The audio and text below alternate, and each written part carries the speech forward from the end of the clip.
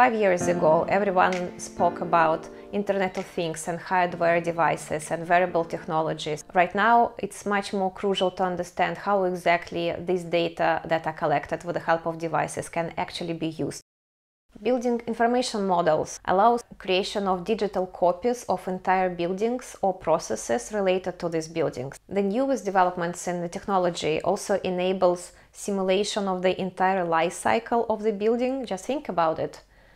Creating the model of the building right now, you already know how the building will be managed and operated in 5 years from now, and how much it will cost, and what technologies can be embedded in the construction and operation of the building, so it becomes efficient and sustainable in the future.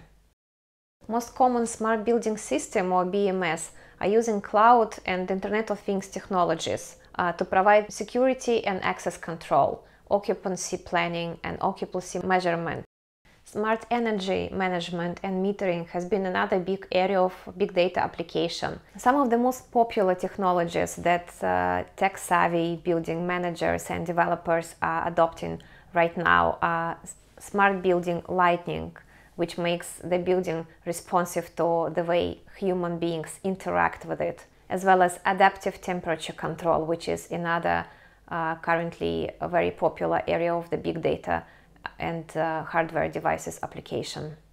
The market for smart buildings is growing rapidly. Corporate occupiers are under enormous pressure to reduce their occupancy costs, especially in locations like London or Hong Kong or New York, and increasingly San Francisco, for example.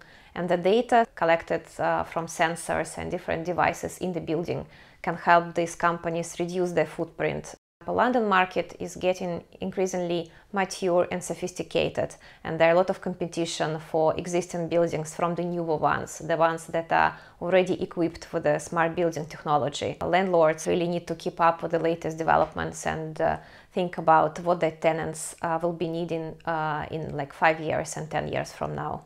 The space is no longer seen as just physical space, it became technology and service, and with it comes the increasing variety of the data that are being offered to tenants as service, such as connected device, smart workplace technologies. Energy efficiency and environmental regulations play a very important role in developing big data in smart buildings.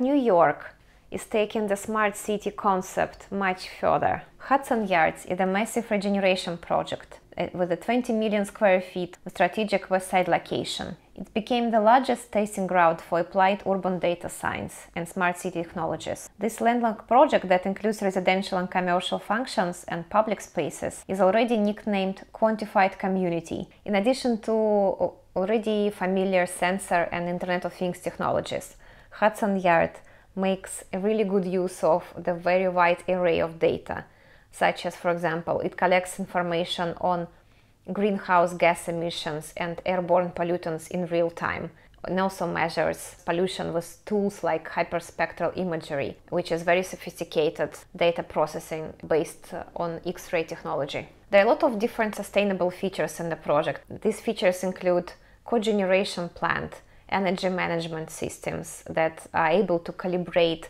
the use of energy across the grid. From household meters, they gather information that provide real-time reading, and also send information through the thermal loop that ties together each building's central plant, which basically means that the buildings are able to exchange heat and chilled water. Hudson Yards will really become one of the most technologically advanced neighborhoods in the United States, which actually makes me want to go to New York right now and see it with my own eyes. The big data is increasingly shaping and transforming real estate and construction industry. What is clear is that data-driven and evidence-based solutions and strategies increasingly inform design, construction and operation of buildings as well as cities.